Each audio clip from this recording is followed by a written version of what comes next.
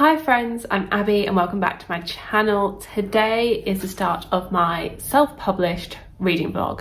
So I plan to read 3 self-published books over the course of this reading vlog. For this I've picked Cold from the North by D.W. Ross. This was a book that was sent to me many moons ago that I planned to read last year and then didn't.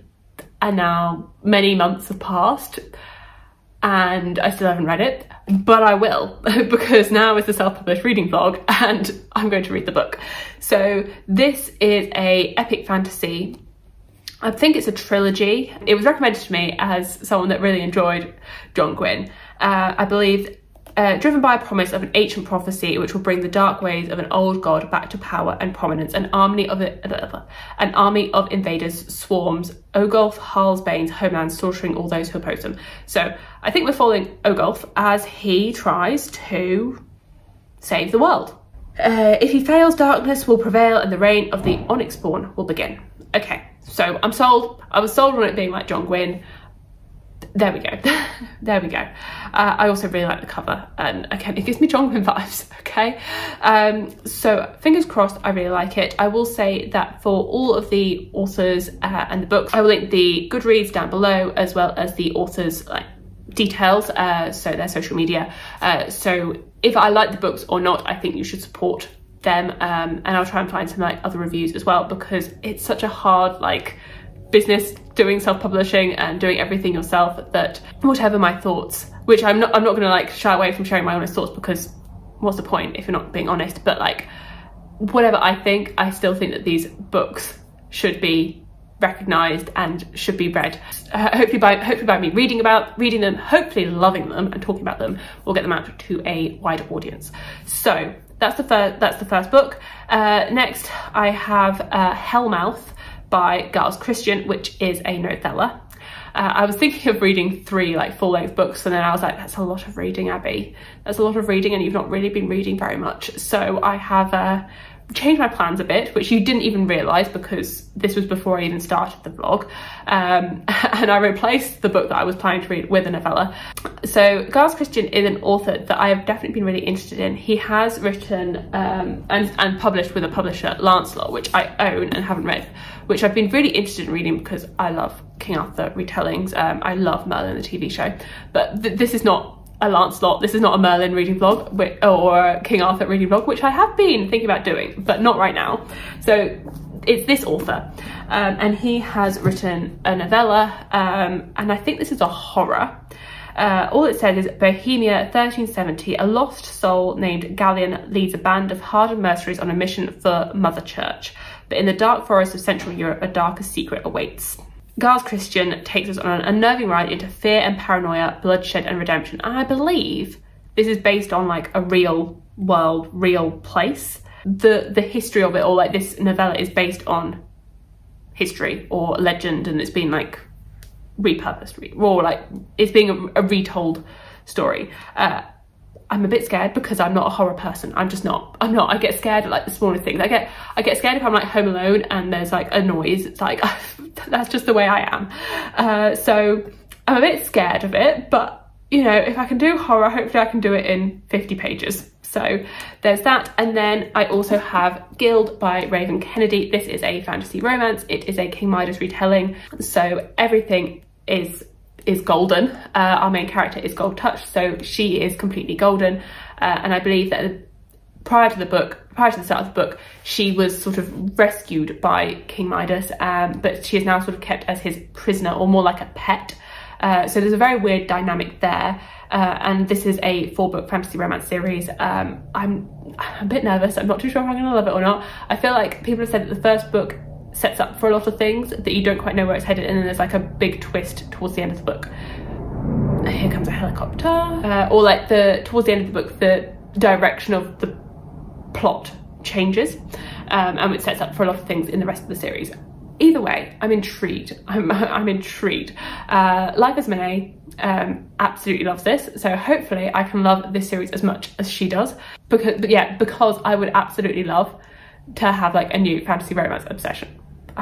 The obsessions that you get over fantasy romance, I would love that. So hopefully I've got like a variety of genres here that even if you're not interested in one, then you might be interested in another, because I mean, what we've got like an epic fantasy, we've got a horror, we've got a fantasy romance. Hopefully that's like a wide variety of genres from different self-published authors.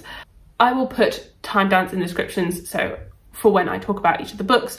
So if you're interested in just one of these books, then you can go to that section and just hear me talk about that particular book. And I will get back to you once I have actually done some reading. Hello, it's the same day, many hours later.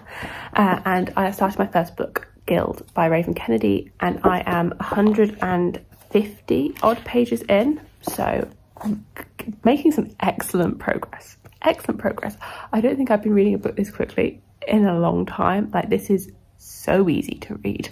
Yeah, it is a fast read. Like, and the chapters, all of them seem to end on a little cliffhanger, so you have to keep going to the next chapter. Like, it is addictive and very easy to read, which definitely works in its favour, and it's definitely, I think, something that my brain has been needing, because I've been reading a lot of very long, epic books, and actually reading something like this has just made me go, oh my god, this is so easy. This is in first person, and I haven't read a book in first person in a very long time. Maybe I've just got used to reading in third person. I feel like first person was something that I used to read a lot. Like, maybe there used to be more books written in first person, maybe more YA books written in first person, and I've been reading a lot more adult books which are predominantly in third, or there's been more of a shift to writing in third person. I don't know, but it's been a while since I've read such a fast-paced first person book. So what's this about? Well, it's a fantasy romance, but I'm not really feeling any romance as yet, and I'm not rooting for our main character to be with any of the people that we've met so far. So I really hope that we have a different love interest that comes along. But basically it's set in this fantasy world where you have 6 kingdoms, and you're following a character who is the prisoner or pet of one of the kings, and that he is King Midas, and everything that he touches turns to gold. So, and she is gold touched, so everything about her is golden. And there's not like loads that's really happened. We've just really been introduced to her and her setup within this world and her life. I'm not going to go into spoilers, so I won't like say too much more. And we've just got used to like the political situation within the empire and these 6 kingdoms. And yeah, I mean, we've met King Midas, who I really hope is not going to be the long-term love interest, because you can see that she, well, even from like the very first page, like from the very beginning, you can see that she has feelings for him, but these feelings are feelings of like, he saved me when I was younger, and I have this trust and sort of these romantic feelings towards him because of those actions that he has taken, the way he has protected me in the past. But that, like, it's not love. Like, I don't know, it's like possession, it's abusive, it's emotional. Yeah, it's emotional abuse, but it's not a relationship. No. So I really hope that we get a different love interest come along. I'm not a fan of King Midas, despite how charismatic he is. So yeah, I'm intrigued to see where it's going to go. I'm intrigued to see what's going to happen with the romance, with the fantasy elements. I feel like it's been much more focused on like the characters as opposed to like the actual fantasy as of right now. Like, I don't really know anything about, well, I know a tiny bit about the world, but not a lot, because we're seeing the world through the lens of someone that's in a cage. I am intrigued to learn more about the world, about the magic, and hopefully figure out where the romance is going. I mean, I wouldn't say that I'm like loving it. I think it's a very like addictive, fast-paced read that I'm having fun with, but I don't think the writing style is like exactly to my taste. I find that it's quite a modern writing style, so I am a little bit jarred seeing that within the fantasy narrative. It does feel like a very much 21st century girl sort of narrative, which doesn't quite fit with the fantasy setting. I don't hate that, it's not to my taste. So those are my thoughts so far, and I guess I'll check in when I finish it. Hello, so last night I finished Guild, the first book for this reading vlog. Success. I don't think I've read a book this quickly in so long. Like, As of filming this, it's the 14th of February. And until the 12th of February, I hadn't finished a book. Like, I hadn't finished a book for the first 12 days of the month. And then I read this in 2 days. I started on like the evening of the 12th and I'd finished it by the afternoon of the 13th. Like, I sped through this. Like, this was compulsively readable. It was addictive. But I have a lot of faults with it. It made it a little bit tricky for me to like think about this and rate this, because I obviously enjoyed my time reading it because I couldn't stop reading it, but also there were so many parts where I was like, I'm annoyed with this. This is grating on me. So as I said, it's very compulsively readable. Each of the chapters, you just want to keep going. You want to know what's going to happen next. And it just makes you want to keep turning the pages.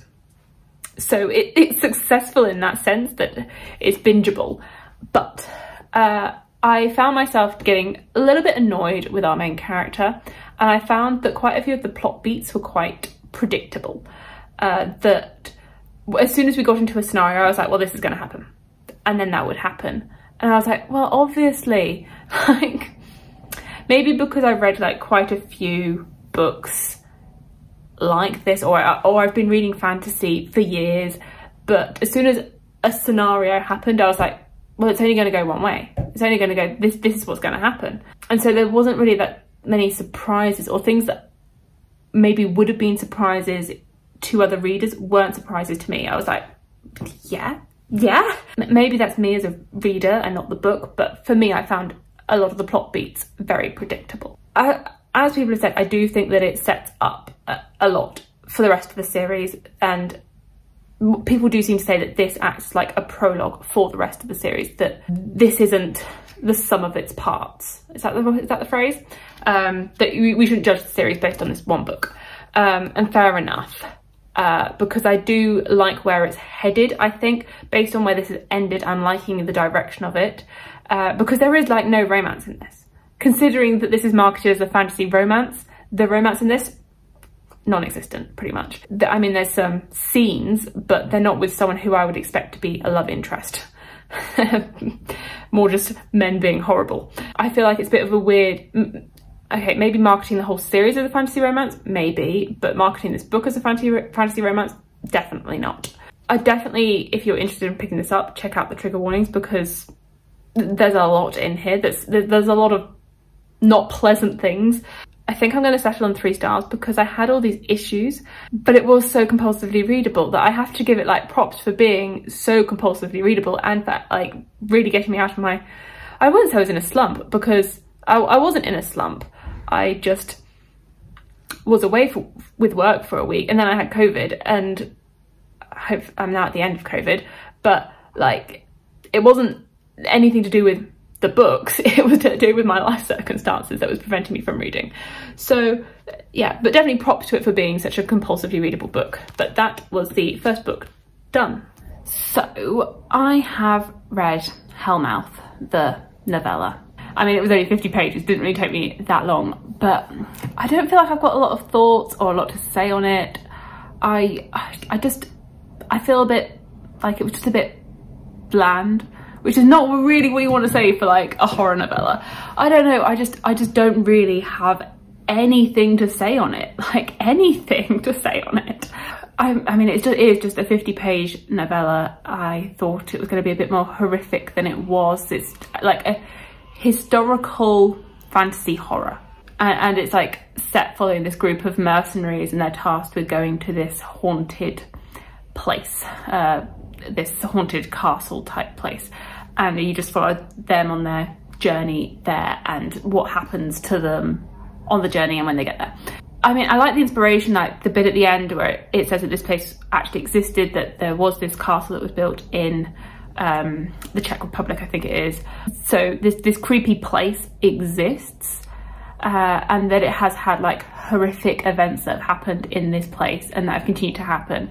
So I like the inspiration, but I just don't feel like I really got like a satisfying story out of it. I left it feeling like I wasn't horrified by it. Like, it's not that I'm very good with horror, but I wanted to be scared, and I wasn't scared. I kept thinking, well, when's it going to get scary? And it just felt a bit like a dark fantasy, really. It didn't really scare me. Nothing made me feel tense. And I was like, I want to feel tense. I want to feel the horror. And I don't know. I don't know what my expectations were. Maybe I thought it was going to be more like suspenseful, and it wasn't suspenseful. It wasn't at all suspenseful, because it felt as though it was more on the fantasy, like hell sort of side of horror. It wasn't on the, I'm going to scare you with the suspense of it. I think it was well written. I'm definitely interested to see what his other works are like. I have Lancelot and I want to give that a try, because I did like the writing side. I think it was well written. I think it was well paced, but I just didn't find it very satisfying and very horrific. I guess after having like loads of thoughts on Guild, I guess it feels a bit weird to not have that many thoughts on this. I just don't have that many thoughts to share. Okay, so we will leave it at that, and I will come back once I have started Cold from the North.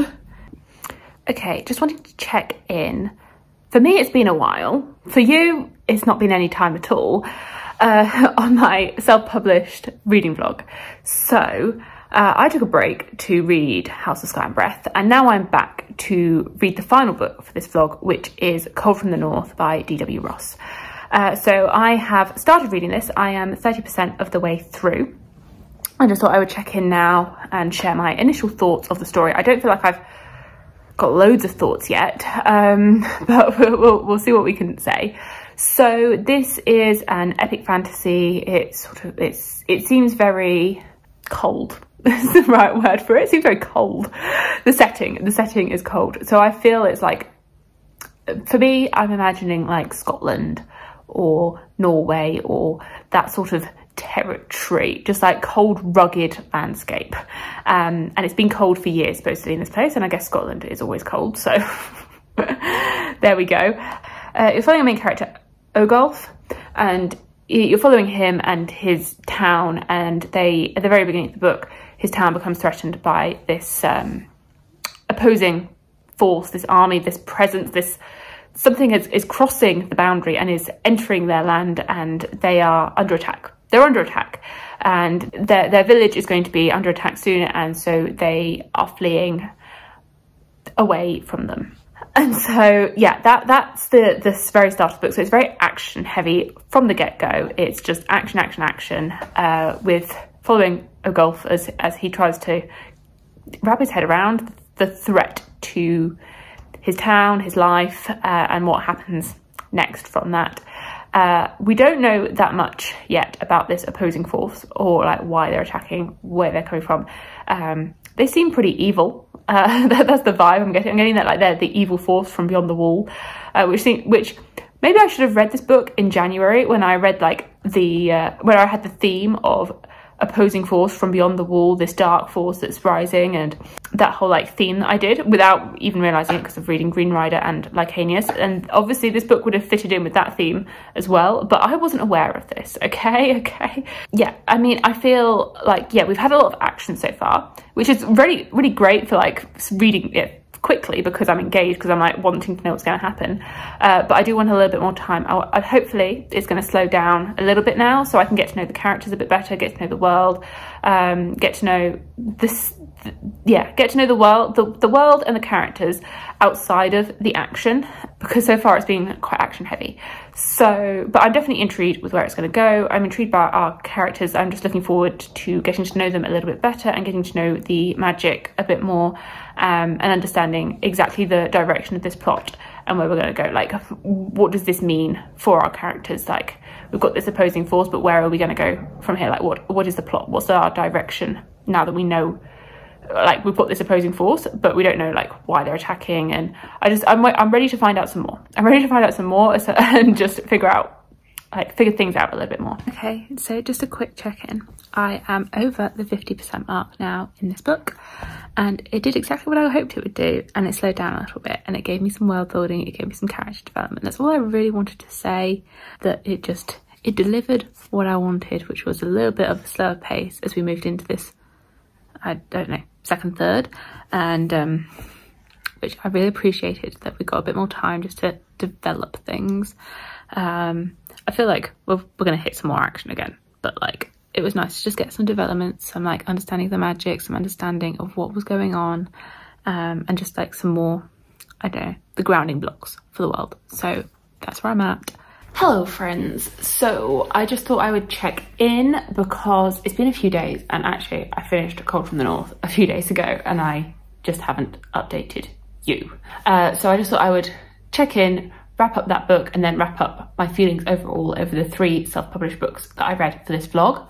So Cold from the North, I don't feel like I have like loads of like really positive things to say or any really negative things to say. I'd say my opinions on the book are pretty neutral. There are lots of aspects that I liked, like obviously it's fantasy and I like fantasy, so I liked the world, I liked the setting of it, where you have these kingdoms, and they do have different climates. Like you have the climate that we first see, which is really cold and rugged, and then you have the journeys that they go through, where they go to more a climate that's more normal, where it has more seasonal weather. Like, I like that setting, I like the fantasy, yeah, the general fantasy setting.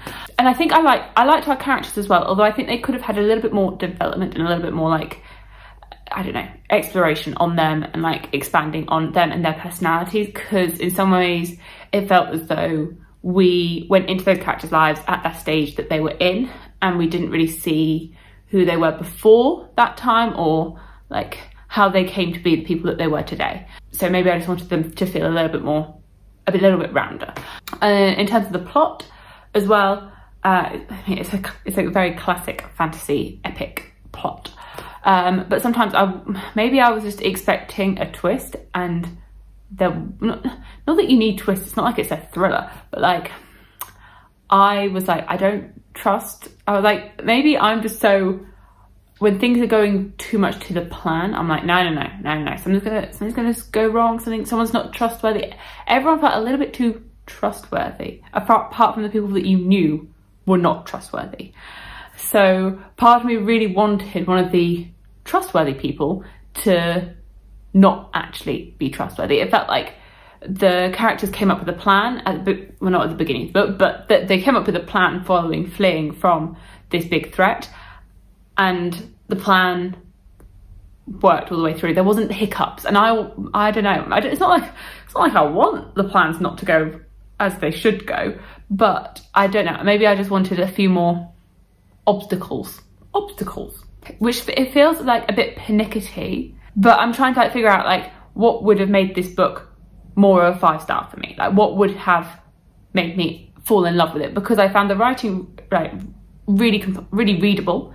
Like I was compelled to keep reading it, like I wanted to know what was going to happen to our characters, but there was something that always stopped me falling in love with it. So I guess those are my thoughts. I'm definitely intrigued to see where the series goes next and see what happens with our characters and see what happens within this world. And I do think, like, for a self-published fantasy debut, I think it was really well done. I think it was well written and really well done. So, it feels like a little while for me, over the past month, I have read Guild by Raven Kennedy, Hellmouth by Giles Christian, and Cold from the North by D.W. Ross. So 3 very different self-published books. All very different vibes really from them all, like Guild being fantasy romance, Hellmouth being on the side of horror, and Cold from the North being very much a traditional epic fantasy story. So all just very different. None of them unfortunately have been like new favourites. Like that's unfortunately I wish I could have found a 5-star self-published favourite during this, but I haven't. So I'll probably put Cold from the North as my favourite. Although I've just gone through my critiques, I would probably put that one as my favourite because of the elements in it that I really like. Then I'd have Guild, and Guild I can see the potential for the rest of the series, but I think Guild by itself it's not by itself as a novel, it's not very strong, but I'm hoping for what it sets up I will enjoy a lot more. And then Hellmouth just wasn't for me. It just wasn't to my taste. I was just expecting something other than what it was, potentially. I was expecting to be scared, and I wasn't really scared. So that's how I felt about these 3 self-published novels. Let me know if you are planning to pick any of these up, if any of these sound interesting to you.